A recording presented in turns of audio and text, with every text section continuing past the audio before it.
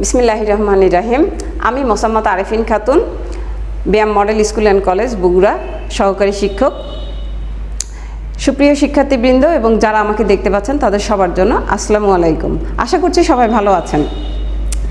আজকে আমি আপনাদের সাথে যে বিষয়টা নিয়ে শেয়ার করব সেটা হলো চতুর্থ শ্রেণীর বিজ্ঞান বিষয়ের তৃতীয় অধ্যায়ের নাম হচ্ছে মাটি। এই বিষয়টা নিয়ে আমি কিছু কথা বলবো। শুরুতেই আমি বলতে চাচ্ছি যে কথাটা, সেটা হচ্ছে যে বিপর্যয় আজকে আমাদের মাঝে নেমে এসেছে, তার মূল কারণ হলো করোনা ভাইরাস। তো করোনা ভাইরাসের কারণে আমরা আসলে এই স্কুলে সরাসরি পাঠদানে অংশগ্রহণ করতে পারছি না, যার কারণেই আমাদের এই প্রয়াস। আশা করছি সবার কাছে সেই প্রয়াসটা গ্রহণযোগ্য হবে। চতুর্থ শ্রেণীতে আমরা যখন পাঠদান করছিলাম তখন অধ্যায় 2 আমাদের পড়ানো হয়ে গেছে, সেখান থেকে আমি অধ্যায় 3 থেকে শুরু করছি। তো অধ্যায় 3-এর বিষয়টা হলো মাটি। মাটি পৃথিবীর উপরিভাগের নরম আবরণই হচ্ছে মাটি। মাটিকে আমরা সাধারণত প্রত্যেকটা জনপ্রাণী বা যারা আছি পৃথিবীর উপরিভাগে যারা আমরা বসবাস করি তারা সবাই মাটির সাথে সম্পৃক্ত, কারণ মাটির উপরেই আমাদের বসবাস এবং যত উদ্ভিদ আছে তারা কিন্তু মাটিতেই বেঁচে থাকে। বেশিরভাগ উদ্ভিদই মাটিতেই বেঁচে থাকে, মাটি নির্ভর, কারণ মাটি থেকেই তারা খাবার সংগ্রহ করে থাকে এবং আমরাও বসবাস বা আবাসস্থল হিসেবে মাটিকেই বেছে নিয়ে থাকি। এখন মাটির ব্যবহার সম্পর্কে আমরা জানব। মাটি সাধারণত আমাদের কি কি কাজে ব্যবহার করে থাকি। মাটির ব্যবহার বহুবিধ। মাটি ছাড়া আমরা আসলে অনেকাংশেই কোনো কিছু করা সম্ভব না, কারণ আমরা মাটির উপরেই চলাফেরা করি, মাটিতেই বাসস্থান আমাদের, মাটিতেই আমরা আমাদের ফসল উৎপাদন করে থাকি। তো আমরা বইয়ের সাথে সংশ্লিষ্ট যে বিষয়গুলো জানতে পারবো সেটা হলো কৃষিকাজ। আমরা বাংলাদেশ কৃষি নির্ভরশীল একটা দেশ। সে দেশে সব কিছু কৃষি কেন্দ্রিক হওয়ার কারণে আমাদের প্রত্যেকটা অর্থনৈতিক কর্মকাণ্ডের সাথে কৃষি জড়িত। আর এই কৃষির মূল যে জায়গাটা সেটা হলো মাটি। বিভিন্ন ধরনের উদ্ভিদ জন্মানোর জন্য মানুষ মাটি ব্যবহার করে থাকে। উদ্ভিদ মাটি থেকে প্রয়োজনীয় শক্তি এবং পুষ্টি উপাদান পেয়ে থাকে। এটা গেল কৃষিতে মাটির ব্যবহার। কৃষি আমাদের সাধারণত কৃষিকাজে যে ধরনের মাটি ব্যবহার করে থাকি সেই মাটির আবার ধরন অনুযায়ী মাটির ক্লাসিফিকেশনটা আমি পরে আসছি। আগে প্রথমে বলে নিচ্ছি মাটির ব্যবহারটা। গৃহ নির্মাণ, বসবাসের জন্য মানুষ মাটির উপরে ঘর বাড়ি দালান কোঠা নির্মাণ করে ইত্যাদি। নির্মাণের জন্য যা প্রয়োজনীয় উপকরণগুলো আমরা সাধারণত মাটি থেকে পেয়ে থাকি বা মাটি নির্ভরশীল হয়ে থাকি আমরা।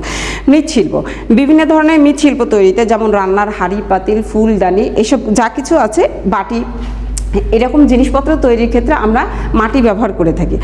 আবর্জনা ফেলার স্থান হিসেবে আমাদের দৈনন্দিন জীবনে বা ব্যবহারের জন্য আমরা যে কাজের ফলে দৈনন্দিন যে কাজগুলো করে থাকি সেই কাজ থেকে যে ময়লাগুলো তৈরি হয়ে থাকে বা আবর্জনা তৈরি হয়ে থাকে, এই ময়লা বা আবর্জনা আমরা ফেলার জন্য একটা নির্দিষ্ট জায়গা তৈরি করে থাকি। সেই জায়গাটাও আমরা সাধারণত মাটির উপরে মাটি ব্যবহার করে তৈরি করে থাকি বা মাটির উপরেই তৈরি করে থাকি।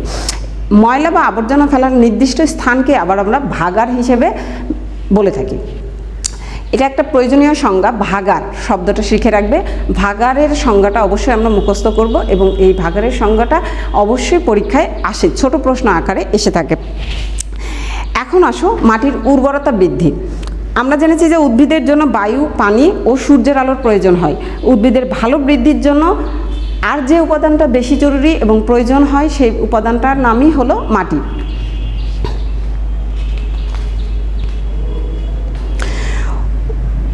উদ্ভিদের বৃদ্ধি এবং সতেজতার জন্য পুষ্টি উপাদানের প্রয়োজন হয়। উদ্ভিদের ভালো বৃদ্ধির জন্য প্রয়োজনীয় পুষ্টি উপাদানগুলো সাধারণত আমরা সারে পেয়ে থাকি। আর এই সার, যে মাটিতে উদ্ভিদের প্রয়োজনীয় উপাদান বেশি থাকে সেই মাটি হলো বেশি উর্বর। আমরা বলেছি ভালো উদ্ভিদ জন্মানোর জন্য প্রয়োজনীয় উপকরণগুলো কি কি। প্রয়োজনীয় উপকরণগুলোর মধ্যে অন্যতম উপকরণ হচ্ছে মাটি। আর এই মাটির সাথে যদি আমরা কিছু অতিরিক্ত যে উপাদানটা ব্যবহার করে থাকি সেই উপাদানটাকেই বলা হচ্ছে সার। এই সার ব্যবহার করে আমরা ফসলের উৎপাদন ক্ষমতা বাড়াতে পারি এবং ফসলকে আরও উৎপাদনশীল উদ্ভিদ বা মানুষের চাহিদার জন্য যে বর্তমানে যে জনসংখ্যা বৃদ্ধি, সেই জনসংখ্যা বৃদ্ধির সাথে যে অতিরিক্ত ফসলের প্রয়োজন হয় সেই ফসলের চাহিদা মেটানোর জন্যই কিন্তু উদ্ভিদ বা কৃষি জমিতে আমাদের সার ব্যবহারের প্রয়োজন হয়ে থাকে। এখন মাটির উর্বরতা হচ্ছে মাটির উর্বরতা বলতে আমরা কী বুঝি? সাধারণত যে মাটি যত বেশি পরিমাণে ফসল উৎপাদন করতে সক্ষম সেটাই হলো মাটির উর্বর ক্ষমতা। এই উর্বর ক্ষমতার উপরে উর্বর ক্ষমতা বাড়ানোর জন্যই কিন্তু আমরা মাটিতে সার প্রয়োগ করে থাকি। এখন সারের ব্যবহার, ফসল উৎপাদনের জন্য কৃষক মাটিতে সার প্রয়োগ করে থাকে। সার মাটির হ্রাসকৃত বা হারানো পুষ্টি উপাদান ফিরে পেতে সাহায্য করে। সার দুই প্রকার, এটা আমরা অনেক আগে থেকেই জানি যে সার দুই প্রকার, আমরা ক্লাস 3 বইয়েও এটা পেয়েছি। সার দুই প্রকার, একটা হলো জৈব সার আর একটা হলো অজৈব সার। গোবর, কম্পোস্ট এই ধরনের সারকে বলা হচ্ছে জৈব সার, এবং ইউরিয়া, টিএসপি অর্থাৎ রাসায়নিক যে সারগুলো আমরা বাজারে কিনতে পাই সেই সারগুলোকে সরাসরি বলা হয় হলো অজৈব সার। এই গেল সারের ব্যবহার। এবার আসি ফসল আবর্তন। যদি একই জমিতে একই ফসল বারবার চাষ করা হয় তাহলে ফসল মাটির কিছু পুষ্টি উপাদান ব্যবহার করে নিঃশেষ করে ফেলে। জমিতে পর্যায়ক্রমে বিভিন্ন ফসল চাষ করে, অর্থাৎ একই জমিতে একই জাতীয় ফসল বারবার না চাষ করে বিভিন্ন রকমের ফসল মানে একটা বাই রোটেশনে যদি আমরা চাষ করে থাকি তাহলে সেখানে যে মাটি তার যে উপাদানগুলো হারায় ফেলতেছে, পরে অন্য একটা ফসল যখন আমরা চাষ করতে যাচ্ছি সেখান থেকে কিন্তু আবারও নতুন করে কোনো না কোনো উপাদানের ঘাটতিটার তার পূরণ হয়ে যায়। এই অবস্থানটাকে বলা হয় ফসল আবর্তন। অর্থাৎ জমিতে পর্যায়ক্রমে বিভিন্ন ফসল চাষ করার যে প্রক্রিয়া, এই প্রক্রিয়াকেই বলা হচ্ছে ফসল আবর্তন। এবার আসি মাটি দূষণের কথা বলার জন্য। সাধারণত মাটির স্বাভাবিক অবস্থার যে পরিবর্তন হচ্ছে এটাই হলো মাটি দূষণ। মানুষ প্রত্যক্ষ বা পরোক্ষভাবে তাদের কর্মকাণ্ডের কারণে কিন্তু মাটির দূষণ করে ফেলে থাকে। আমরা প্রতি মুহূর্তে যে ধরনের কাজগুলো করে থাকি তার দ্বারাতে প্রতি মুহূর্তেই আমাদের দ্বারা মাটি দূষিত হয়ে থাকে। এই দূষণ প্রতি মুহূর্তে যদি আমরা মাটিটাকে দূষিত করে ফেলি বিভিন্ন ধরনের ময়লা আবর্জনা ফেলার মাধ্যমে কিংবা মাটির অনবরত কাটার মাধ্যমে, বৃক্ষ নিধনের মাধ্যমে আমরা মাটির দূষণ করে ফেলছি। এই দূষণটা প্রতিরোধের জন্য আমাদের আসলে করণীয় কী সেই বিষয় নিয়ে একটু আলোচনা করব। তার আগে আমি জানাতে চাচ্ছি যে মাটি দূষণের কারণগুলো কী কী এবং এর প্রভাবগুলো কী কী আমাদের উপরে পড়তে পারে সেটা নিয়ে একটু আলোচনা করতে চাচ্ছি। মাটি দূষণের কারণগুলো, এটা সম্পর্কে তোমরা পৃষ্ঠা 26 যদি একটু মনোযোগ সহকারে রিডিং পড়ো তাহলে সেখানে কিন্তু বিষয়গুলো সম্পর্কে অনেক বিস্তারিত দেওয়া আছে, এবং পাশাপাশি যদি আমরা ছবিগুলো দেখি সেই ছবিগুলোতে কিন্তু বিষয়টা আরও ক্লিয়ার হয়ে যাবে। আমি তোমাদের পাঠ্য বইয়ের একটু সংশ্লিষ্টতা দেখাতে চাচ্ছি যে দেখো এখানে কিন্তু সুন্দর করে লেখা আছে মাটি দূষণের কারণসমূহ কী, তার পাশে কিন্তু ছবিটা দেওয়া আছে। ছবিটা যদি আমরা খেয়াল করি, মাটি দূষণের ফলাফলটা কি, কী উপায়ে মাটি দূষণ রোধ করা যায়, এগুলো সম্পর্কে যে ছবিগুলো দেওয়া আছে সেগুলো যদি আমরা মনোযোগ দিয়ে একটু দেখার চেষ্টা করি তাহলে সেটা তোমাদের জন্য অনেক বেশি সহায়ক হবে। এখন আসো মাটি দূষণের কারণসমূহ কী কী। মানুষের বিভিন্ন কর্মকাণ্ডের কারণে মাটি দূষিত হয়। উদাহরণ হিসেবে বলা যায় যেখানে সেখানে আবর্জনা, যেমন চিপসের প্যাকেট, গৃহস্থালির বর্জ্য, এগুলো যদি আমরা যেখানে সেখানে ফেলে দিই তাহলে কিন্তু সেটা মাটি দূষণের একটা অন্যতম কারণ হিসেবে বিবেচিত হয়। এছাড়াও আছে কৃষিকাজে যদি আমরা বেশি পরিমাণে আগাছানাশক কিংবা রাসায়নিক সার ব্যবহার করি সেটাও কিন্তু মাটি দূষণের একটা অন্যতম কারণ। এরপরে যদি আসি, আমি যদি আরেকটু বলতে চাই সেটা হলো শিল্প কারখানার বর্জ্য, এবং শিল্প কারখানা থেকে সাধারণত তেল বা বিভিন্ন ধরনের বর্জ্য নির্গত হয়। এগুলো যদি সেটা নিষ্কাশনের যদি সঠিক ব্যবস্থা না থাকে তাহলেও কিন্তু তা সরাসরি মাটিতে মিশে মাটিকে দূষিত করে থাকে। তো এরকম আমরা কিছু কারণ উল্লেখ করতে পারবো। মাটি দূষণের কারণগুলো, এখান থেকে একটা প্রশ্ন তৈরি হতে পারে যে মাটি দূষণের কারণসমূহ উল্লেখ করো, অথবা মাটি দূষণের 5টি কারণ লিখো। আমি আশা করছি যে এই ধরনের কারণ আমরা এখান থেকেই লিখতে পারবো। এরপরে আসি মাটি দূষণের ফলাফল, অর্থাৎ মাটি যে দূষিত হচ্ছে এই দূষিত মাটিটা আমাদের উপরে আবার কি প্রভাব সৃষ্টি করছে সেটাও কিন্তু আমাদের জানা খুব জরুরি। মাটি দূষণ জীবের জন্য অত্যন্ত ক্ষতিকর। মাটি দূষণের ফলে জীবের বাসস্থান ও প্রকৃতি ধ্বংস হয়। দূষণ মাটির উৎপাদন ক্ষমতা হ্রাস করে ফেলে। দূষিত মাটিতে জন্মানো ফসল যদি আমরা গ্রহণ করি সেই ফসলেরও কিন্তু একটা সাইড ইফেক্ট হয়। এই ফসলগুলো খাওয়ার ফলে আমরা কিন্তু বিভিন্ন ধরনের রোগে আক্রান্ত হয়ে যাব বা হচ্ছি।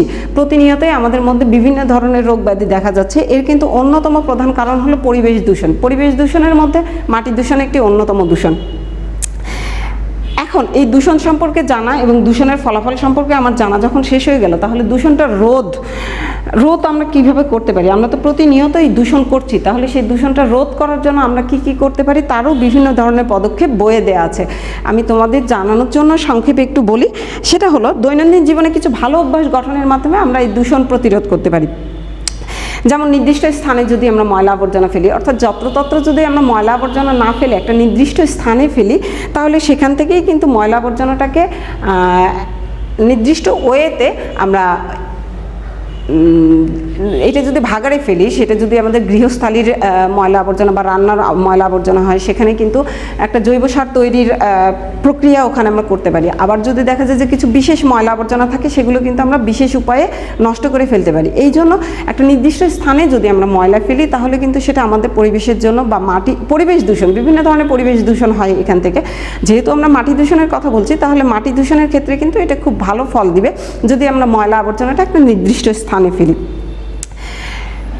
আমরা প্রতি মুহূর্তেই দেখা যায় যে নতুন জিনিস কেনার প্রতি আগ্রহী থাকি।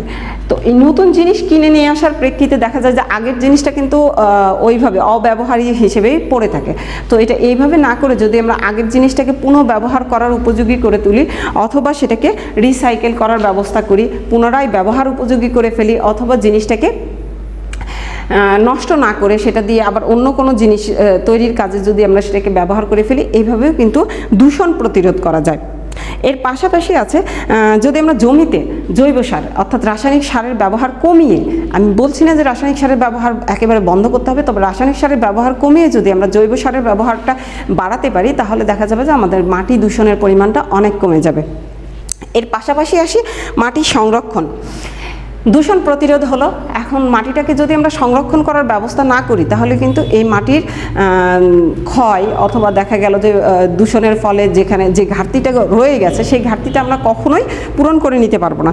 যার কারণে আমাদেরকে মাটিটা সংরক্ষণ করতে হবে। মাটি সংরক্ষণ বলতে বোঝায় মাটির ক্ষয়রোধ করা বা মাটির উর্বরতাটাকে বজায় রাখার ব্যবস্থা করা। বায়ুপ্রবাহ বা অতিবৃষ্টিতে মাটির উপরের স্তর সরে যায়। যখন দেখা যায় যে অতিরিক্ত ঝড় হয়, তাহলে ওখানে যে বায়ু প্রবাহটার সৃষ্টি হয়, সেখানে দেখা যায় যে উপর থেকে অনেক মাটি সেখান থেকে সরে যাচ্ছে, কিংবা কোথাও যদি অতিরিক্ত বৃষ্টি হয়, সেই বৃষ্টির ফলেও কিন্তু দেখা যায় মাটিটা উপর থেকে সরে যাচ্ছে। তো এই অবস্থাটাকে বলা হয় মাটি ক্ষয়। তো আমরা এই মাটি ক্ষয়টাও কিভাবে রোধ করব সেটাও একটু জানতে চাচ্ছি।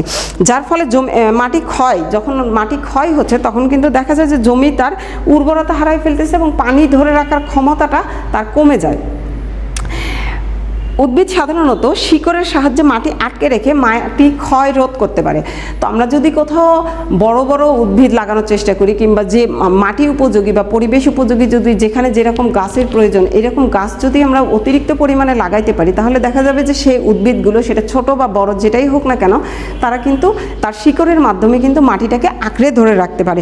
এভাবে কিন্তু মাটির ক্ষয় রোধ করা সম্ভব হয়। তাই বৃক্ষরোপণ করে আর জমিতে ঘাস লাগিয়ে আমরা মাটির ক্ষয় রোধ করতে পারবো। পৃষ্ঠা 27-এ এই অনুশীলনের সংশ্লিষ্ট কিছু প্রশ্ন দেওয়া আছে। তার মধ্যে তোমরা পাবে শূন্যস্থান, তারপরে আছে হলো সংক্ষিপ্ত প্রশ্ন এবং আছে বর্ণনামূলক প্রশ্ন। এর পাশাপাশি যে টপিক্সটা আমাদের এখানে অ্যাড করা আছে সেটা হলো মিলকরণ। মিলকরণের বিষয়ে তোমাদেরকে ক্লাসে অলরেডি হিন্টস দেওয়া আছে যে মিলকরণটা আমরা কিভাবে করব। আর এই প্রশ্নগুলোর উত্তর সলভ করার জন্য আমাকে অবশ্যই পাঠ্য বইয়ের সাথে অনেক বেশি সম্পৃক্ত থাকতে হবে। পাঠ্য বইয়ের বিকল্প কিছু নেই, পাঠ্য বইটা অবশ্যই আমরা অনেক বেশি পড়ব এবং তার পাশাপাশি আমরা কিছু হোমওয়ার্ক দেওয়ার তোমাদের জন্য চেষ্টা করেছি, যেটা তোমরা পড়ে নিবে এবং অবশ্যই বাড়িতে সেগুলো প্র্যাকটিস করবে। এর জন্য সংশ্লিষ্ট কিছু শিট যেগুলো তোমাদের ইউটিউবের ডেসক্রিপশন বক্সে দেওয়া আছে, সেখান থেকে তোমরা ডাউনলোড করে নিয়ে বাসায় অবশ্যই অনুশীলন করবে। এই অনুশীলনই তোমাদেরকে সামনের রেজাল্ট ভালো করার জন্য এবং নিজেদেরকে তৈরি করার জন্য অনেক বেশি সহায়তা দিবে। আশা করছি সবাই ভালো থাকবে, বাসায় থাকবে, নিরাপদে থাকবে। আল্লাহ হাফেজ। আজ এই পর্যন্তই। আসসালামু আলাইকুম।